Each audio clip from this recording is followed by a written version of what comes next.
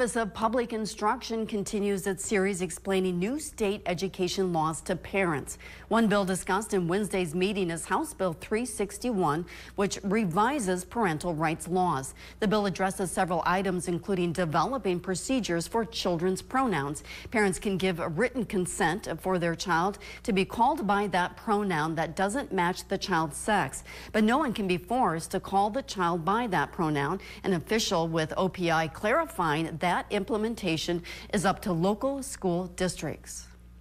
Even if they don't personalize a policy to address those issues, the school board may satisfy its obligation by using a model resource or policy developed by an organization of school boards, of which the school board is a member. The next talk in OPI's online discussion series is slated for October 25th. We're following up on